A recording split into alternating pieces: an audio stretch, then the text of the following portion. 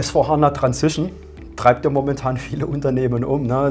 Wir sind heute noch in der SAP ECC-Welt, aber S/4HANA steht vor der Tür. Wir bieten ja seitens ORBIS einen ORBIS Smart Move an. Wie können wir da Kunden konkret unterstützen und welche Hilfe bieten wir da an? Also erstmal ist unser Sweet Spot natürlich die Fertigungsindustrie. Wir haben ganz klaren Fokus im Bereich Mittelstand, Fertigungsindustrie. Ja, das ist wichtig, ja. Und dort machen wir eine faktenbasierte Entscheidungsgrundlage mit Analysetools.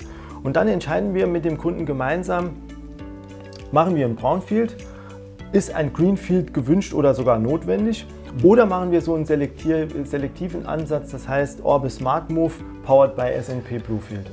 Das heißt, gemeinsam mit unseren Partnern eruieren wir mit dem Kunden gemeinsam, was ist da der beste Weg, wo sind die Pros und Cons und was sind auch die technischen Restriktionen, die wir da haben. Genau, und ganz wichtig, je nach Kundenwunsch machen wir das technikfokussiert. Das heißt, wir machen erstmal eine technische Migration und die Innovationen nachgelagert.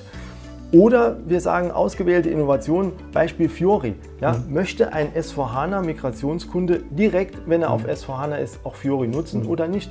Da gibt es beide verstanden. Beispiele. Ja, verstanden. Das heißt erstmal das Zwingende, das Wichtige, dass das Tagesgeschäft weiterläuft. Einmal da die Conversion, aber auch gepaart mit ausgewählten Innovationen und dann in Wellen weiter einführen, in Wellen weiter Innovationen konsumieren. Hin zum intelligenten Unternehmen, schlussendlich. Ja.